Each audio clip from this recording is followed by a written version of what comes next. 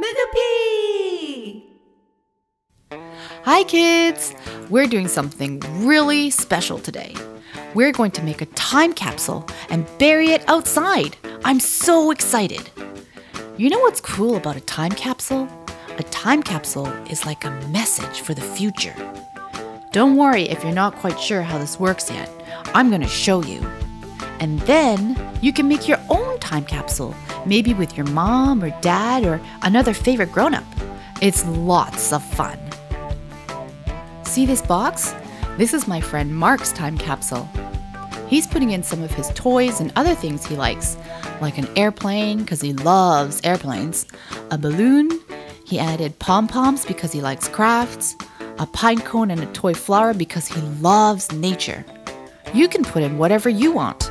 Today's newspaper might be neat, or everyday objects, or a letter, or a drawing, your toys. But remember, you won't get back the things that go in the time capsule because they're like a present for the future. So you probably don't want to put in your favorite toy. There's also a painting that Mark made too. And there's the box with all the objects Mark chose to send to the future. And then we wrote down some information about Mark so the people of the future can learn some things about him. You can use the same time capsule sheet too.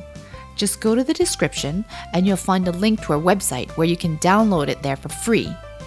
You can ask your mom or dad to help you with this too. So Mark's mom helped him fill out the sheet with the date, his name, and some of his favorite things.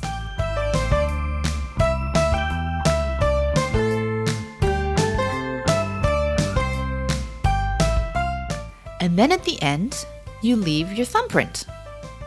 There. So after that, you put the paper in the box and close it really tight to make sure the dirt and rain and snow don't get in. Once your box is shut tight, the next step is to dig a hole in the ground so you can bury your time capsule. You can ask a grown-up to help here too. Mark and I had fun imagining who might find his time capsule one day.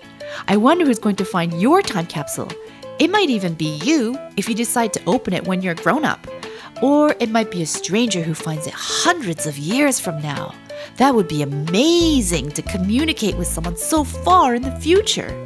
And I bet they'd have fun looking through your stuff. And once the hole is big enough for the time capsule to fit, just plop your box in and cover it back up.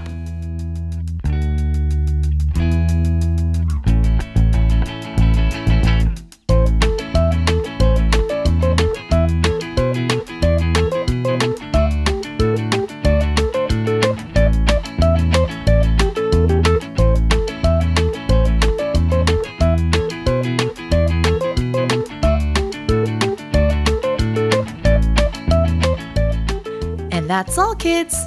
Remember, if you want to add this sheet to your time capsule too, you or your mom or your dad or favorite grown-up can go to the description and click on the link you'll find there to download the paper and print it out. And most importantly, have fun! See alligators later!